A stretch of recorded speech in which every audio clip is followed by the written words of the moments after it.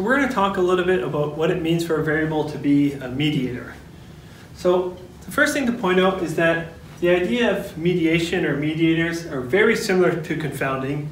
The only real difference is the nature of the association between x1 and x2. When building an effect size model, we're usually going to want to exclude mediators from the model. Although, we'll talk about it in this video. And you can read a little bit more about the idea of mediation analysis if you're interested. Okay, so it's a whole large topic on its own. We're going to talk about mediators, and for the most part, we're going to exclude them when building models to estimate the effect of some variable x1 on an outcome. But you can read a bit more about the topic of mediation analysis to learn a bit more about the direct effect, the indirect effect, and the total effect of a variable on some outcome. So essentially what mediation is when some of the effect of the variable of interest, x1, goes through the x2 variable. Okay? So if you remember, just to kind of parallel it,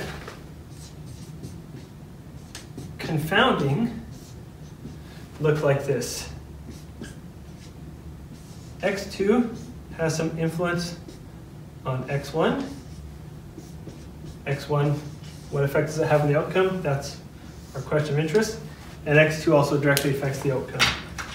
So x2 and x1 were associated, but it was either x2 causing changes in x1, or at least x2 not sitting on the pathway between x1 and the outcome.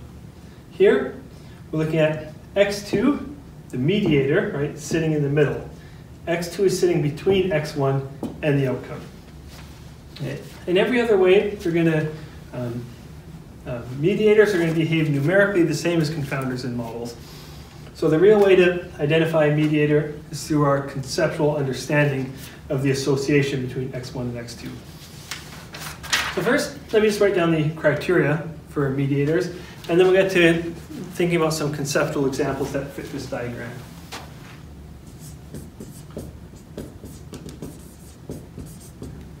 So as I said, the criteria is essentially the same as confounding, except for the nature of the association between x1 and x2.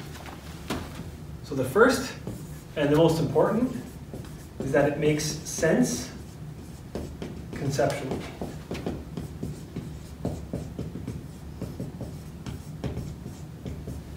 Okay. So that this diagram makes sense based on our understanding of the relationship between these variables.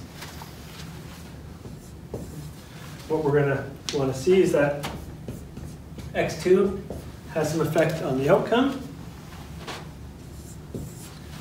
that x1 directly affects x2.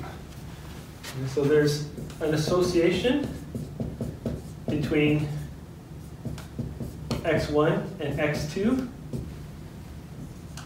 with x2 on the pathway between x1 and y. So again, not just that they're associated like they are in confounding, but x1 directly affects x2. Okay, so changes in x1 cause changes in x2. And numerically, just kind of blindly numerically looking at what we're going to see, again, is the same as what we saw with confounding. When we adjust or include x2 in the model, B1 changes, okay, a lot being a subjective word, and the standard error for B1 does not increase a lot. Okay. It increases a little bit, stays the same, or it decreases a bit. Okay. So what I want to point out is that numerically, a mediator and a confounder are going to behave identically. The main difference is the association between x1 and x2, okay, and our understanding of that. So I just want to give you a few examples of mediators and concepts. In the data set we're working with, the FEV data, there's no good examples, there's no mediators in that data set. So I'm going to make up a few others. One is going to be a data set you're working with on the first assignment, and one is going to be just a conceptual example. So this one comes from a paper I was looking at recently, and they were looking at the effect of arthritis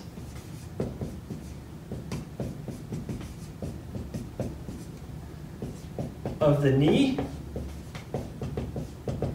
and hip. So what effect does having arthritis in your knee or your hip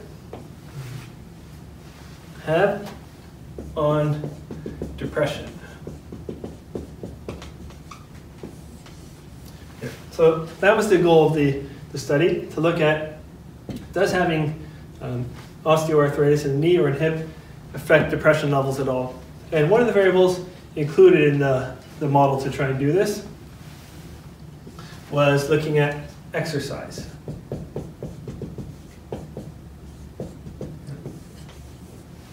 So the model adjusted for exercise, or included that in there. And let's think about the nature of the association between these variables. First, is exercise going to affect depression? Yeah, it should, right? Exercising more tends to lead to lower levels of depression, or inactivity can increase risk of depression. What about having arthritis in the knee or the hip? Is that going to be associated with exercising or not?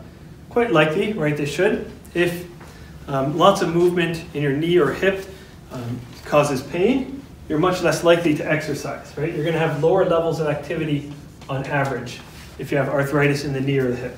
So these are going to be associated, and having the arthritis in the knee or the hip is going to have a direct impact on exercise, right? So they're associated, and having arthritis in the knee or hip leads to decreased exercise.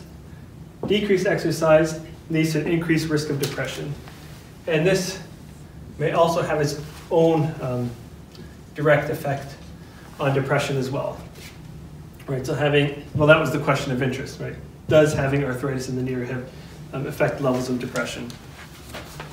So we can see with mediation, what's going to happen is, including this mediator in the model, some of the effect that having, or our variable of interest, x1, right? Some of the effect it has on the outcome gets taken away by this mediator. Okay, so the mediator being included in the model tends to lessen the effect that your variable of interest has on the outcome.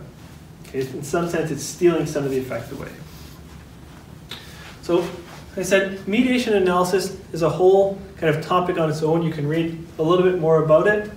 The kind of quick keywords to say, this here, this pathway gives us the direct effect of x1 on y. This here gives us the indirect effect, right? The effect of x1 on y that's going through the mediator. Right? Some of that effect, and when the mediator is included in the model, this part gets absorbed into the coefficient for the mediator. Right? So some of the effect of x1 gets taken away or put into there. And these two combined make up the total effect, right? The direct and the indirect effect. So that's something you can read a bit more about on your own if you want. You're not going to be assessed on anything in terms of mediation analysis for the course. So just a side note of something that you might want to look at on your own. One more example I want to mention before closing off this topic is one that you're working on the assignment 1 for the course. So there you have a small set of data that looks at salaries within, I forget if it's universities or community colleges. It's some data from the US and a little bit data I think is from the 80s, I believe. But the question of interest is looking at salary discrimination. It's looking at the effect of biological sex on salary. Now in the assignment, there's a note to just that there was a court case that decided one of these variables needed to be removed from the analysis. And what that was the academic rank. Okay. And so what they found was that there was salary discrimination. Females were being paid lower on average than males for doing the same work. But part of the way that discrimination was getting hidden was that females were less likely to get promoted to the higher ranks. Okay, so part of the discrimination was going on through promotion. So the biological sex had a direct effect on whether or not they got promoted to higher ranks. Rank has an effect on salary. Being at a higher rank leads to a higher salary. And the question of interest was, what effect does sex have on salary, right? What is the salary discrimination that's going on? And so in the court case, they said that this variable needs to be removed from the analysis because that's part of the way that the discrimination is happening. And without using that term, essentially what they're saying is this is acting as a mediator, right? Some of the sex discrimination is going through this rank variable, and that's why it was excluded from the model. So these are a couple, hopefully they're making sense to you. If not, you can do a search, read a bit more about examples of mediators. As I said, this data set we're working on in linear regression doesn't have any good examples of mediators. Once we get to logistic regression, we'll have a few good examples of variables that are mediating the relationship between our variable of interest and the outcome, and we'll look at those there. Stick around, guys. There's more to see, and please stay safe.